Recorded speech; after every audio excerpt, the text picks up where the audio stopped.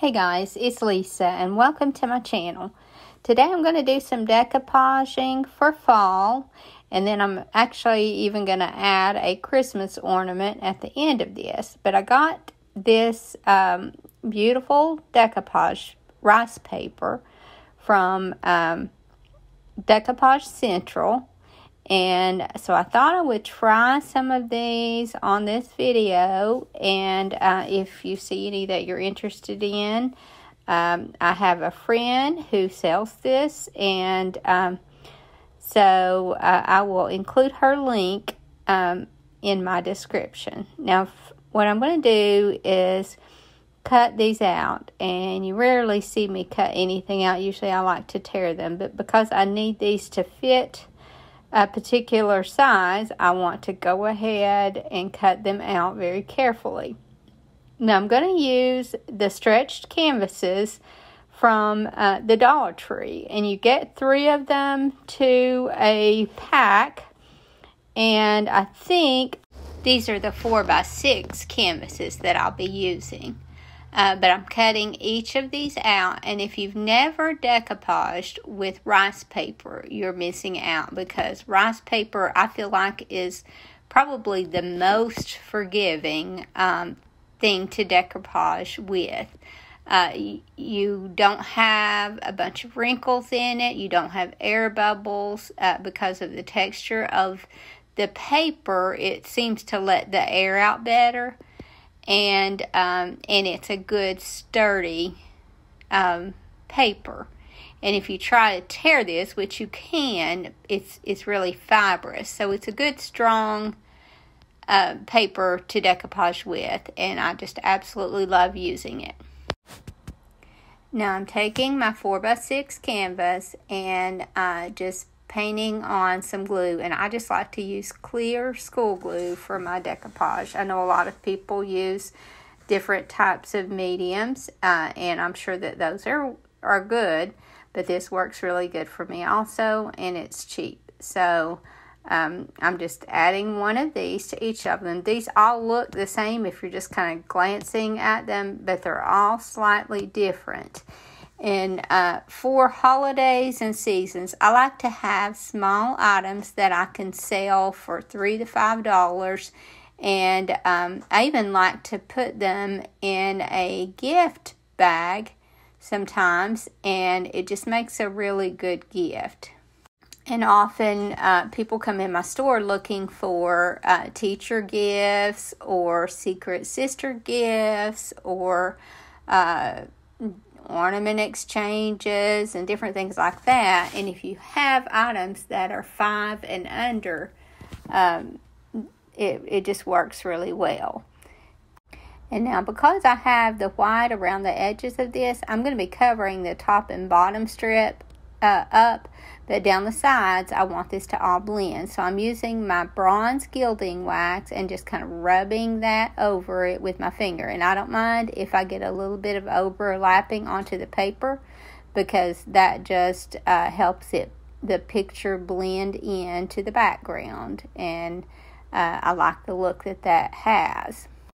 And now I've just gone through my trim and found a couple of different trims that I think will work well on these, and I'm gluing it to the top and the bottom.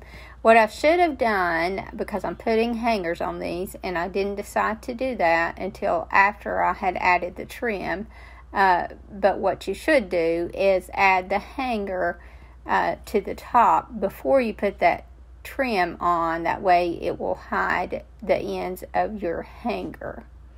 I made this work anyway because I just glued them over the top, but then I had to add a little bit of extra embellishment to hide that. And for the hanger, I'm just using some baker's twine, because I just kind of want this to blend in with the look that I already have. So here I am adding it over the top. Again, the edges will need to be neatened up. And what I end up doing is just adding some little molds that I had made ahead with some leaves on it, and finish that off. But again, if you put your string underneath your trim, and you put that on before you add that trim, then you won't need to do what I'm doing. And because I'm adding these little leaves here, I wanted them to have a little bit more dimension. When you do your clay molds, or your resin molds in this case, and you don't do any kind of finish on them, your detail doesn't show up that well. And since I had the bronze down the side, I just decided to take my finger and rub a little bit of the bronze over the leaves, and then I decided also to rub a little bit over the trim to kind of bring all that together.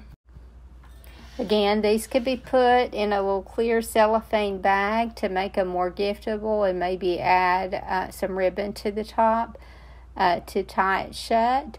Or you could do what I'm going to do on the ornament at the end of this video, and I'll show you how I packaged those in those cellophane bags. But I think these turned out really cute, and it's just something to kind of hang on maybe a cabinet door or a doorknob, or you could even hang this on the wall for fall, or you could still just use it as a shelf sitter and put the hanger back behind it.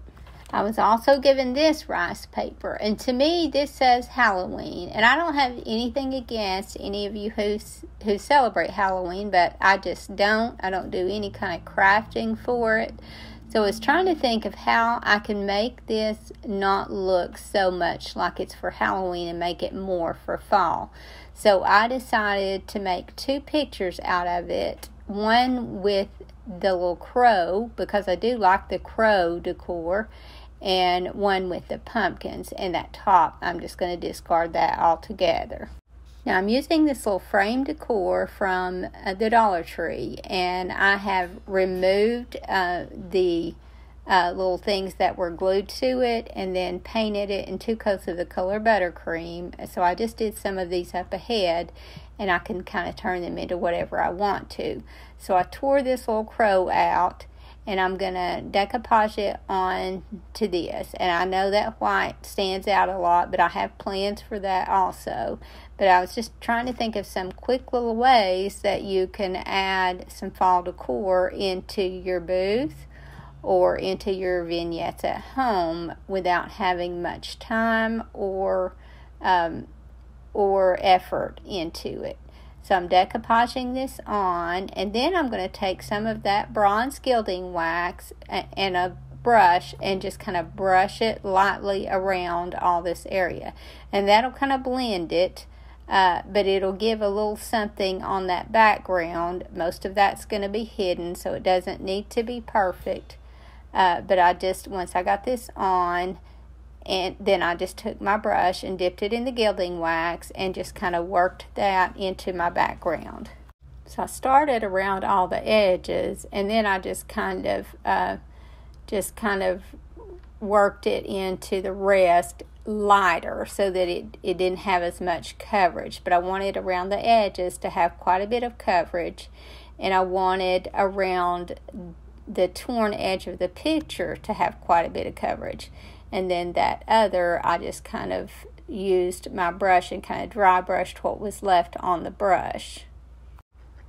Now I used to do a lot of painting for my store. I would just take some boards and just paint simple paintings on them, and I sold a lot of those, but they take a lot of time.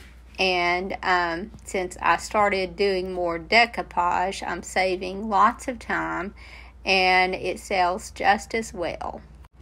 Now I want this frame to be 3D, so I'm just taking some Spanish moss and gluing it into the corner and making a little makeshift nest. So this will turn into just a crow at its nest. And I felt like that was a good way to bring that crow in when he's the only thing really that stands out on what I have here. So I felt like it needed something else with some interest. So that's why I decided to do this little 3D nest in the corner. So I just glue that. I just keep adding glue until I get it as tight as I want it.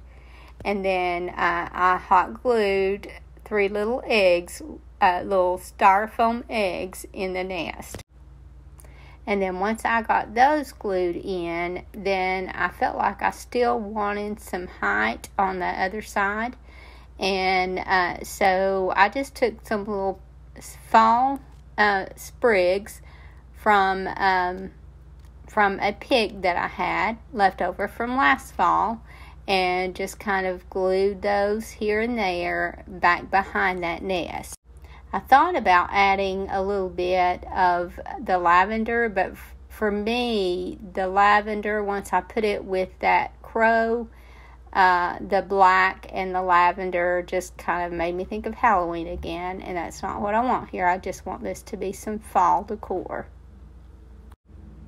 These little beaded wall hangings from the Dollar Tree, I feel like are a really good value, and I did have to add an additional bead or two to it because I don't feel like they put enough beads on it. But just glue these in here and add a little bit more dimension. I was just careful to make sure that I didn't hide my little crow.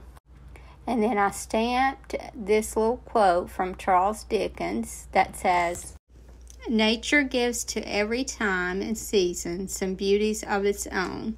And I thought that was appropriate for this little fall wall hanging. And I just stamped that on an old book page and cut it out very carefully and antiqued around the edges and glued that to the top of the little frame. And now I've turned that little piece of what I would call Halloween decor and turned it into just some fall decor. And now for the pumpkin part of the rice paper, I'm going to do another one. And I started out with another one of these frames and just glued the other part of the rice paper to it. And as you can see here, I've just torn out around those pumpkins, and I tried to tear as much of that really dark off as I could. And then I took the bronze gilding wax around this one also, and just went over everything that was still showing white. This one was easier because most of it was covered up, so I kind of did full coverage on everything that was left. And I also wanted to make this one 3D, so I took some more of that Spanish moss and glued it down to the bottom. But with it, instead of making it look like a nest, I just wanted it to kind of blend in with all that straw there on the bottom. And it's just easier to work with the Spanish moss than it would be to take some straw pieces and just keep gluing those on. I felt like I would get a better look. And obviously that's going to need some more. I felt like it still needed some more dimension, and I wanted some of that orange to be down in the corner. So I took a tiny styrofoam pumpkin and I cut it in half, and then I'm going to glue it in that little area that is going to resemble the straw. And where I lost the stem when I cut it in half, I just kind of saved it and stuck it back underneath it. And now I don't like the color of this pumpkin, so I just took some of the color terracotta and just kind of dry brushed it over the top of the pumpkin to make it blend with the others. And then while my brush was still wet, I dipped it in just a touch of the color buttercream and just added some highlighting over the top of that. So I still had the orange on my paintbrush, but then that buttercream kind of blended with it and gave me some natural highlighting on my pumpkin. And there's how they both turned out. And now here is another rice paper that came from Decoupage Central, and I really like how this one looks. I love the colors on it, and I'm going to put the whole thing on my item. This is going to be going on a galvanized bucket, but I wanted to have more organic edges on this one, so I just very carefully tore it all the way around. And as you can see, when you tear this, it has a real fibrous edge, And that's just a really pretty look, I think. So once I got the whole thing tore out, then I put it aside because the bucket that I'm going to be putting it on, I need to paint. So I gave this bucket 2 coats of the color burlap. I didn't paint the handles. I left those natural. I gave this 2 coats of the color burlap, and then I'll decoupage that paper over the top. So I just used my clear glue and brushed it over my can, and then just very carefully rubbed that in place. Again, it's very easy to decoupage with, so you can do this without getting any wrinkles or any bubbles. And when I'm decoupaging, especially something larger like this, I like to use some plastic to rub it down with, and I just use some of the cheap sandwich bags, the pleated ones that don't have the zipper, and use that to rub it on and smooth it out. And then I just took some of my bronze gilding wax and went around the bottom and went around the edges of the decoupage and all these little high spots that I would generally antique around. I just used this gilding wax to do that with, and I was really happy with how this turned out. And once it dried, I just put a clear finish over the top of it, and that's all that I did to this bucket. And here is how it turned out. I just love the colors on this one. I think it turned out so pretty. And then the last item I'm going to do is some Christmas ornaments, because I was also given this rice paper from, this also came from Decoupage Central. And I love these old world Santas. And although I like to make sure that I have plenty of scriptural Christmas decor, I don't mind using these old Santas. I think they have a really neat look, and as long as you're careful how you use those, I don't see any problem with it. Some of you may, but I'm going to actually turn this into more of a scriptural ornament anyway. And so I'm going to tear out these images. There was 9 on a sheet. And I tore them all out, and then I glued them on this other paper, and it's somewhat of a cardstock. It's actually homemade paper that you get from the Dollar Tree. It comes in a pack of just different colors. And so what I did, I glued this little image from the rice paper onto that other paper, and so that it would have something solid behind it and you wouldn't be able to see through it at all.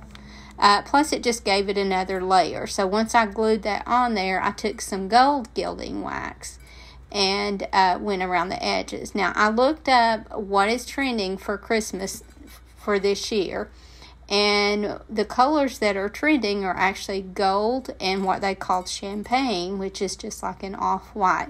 So I thought I would do several ornaments this year in that color. And I've taken my gold gilding wax, and these are those same stretch canvases, and I've taken my gold gilding wax all around the edges, because you're going to see just a little bit of that. I'm going to add some scrapbook paper behind this, but you're still going to see a little bit of those edges.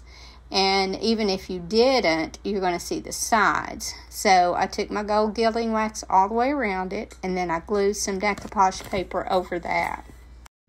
So I just cut it to fit, and then I glued it onto my canvas. And now the canvas is covered everywhere except where you see the gold gilding wax. And that's going to be the background for my Santa. And then I glued my Santa in place. And as you can see here, this has some room for something at the bottom. Now at this point I haven't glued my scrapbook paper on yet.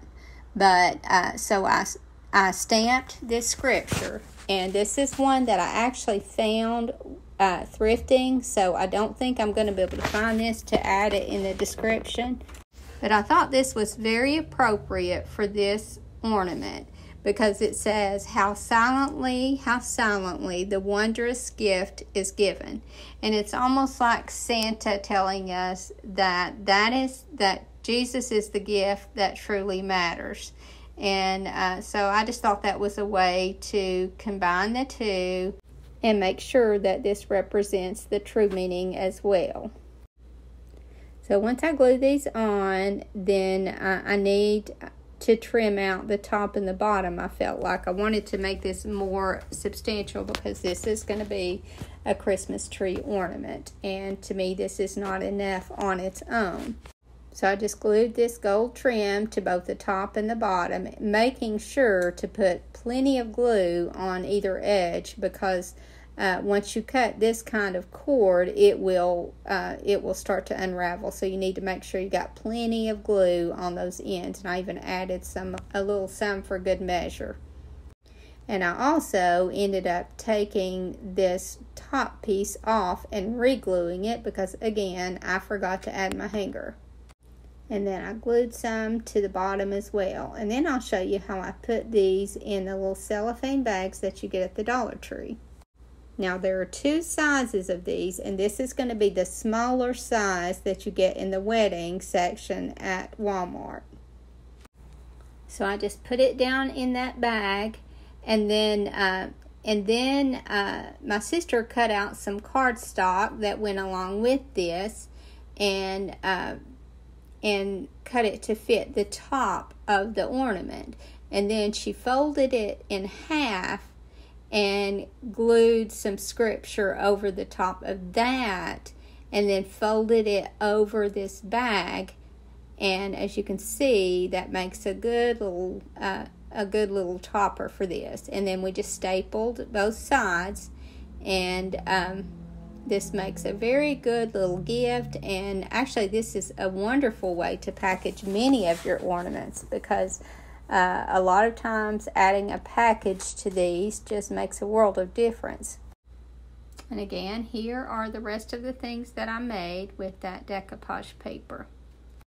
Again, I'm going to be adding just a little bit of Christmas to most all of my videos between now and Christmas, in order to make sure that I have enough of them done up.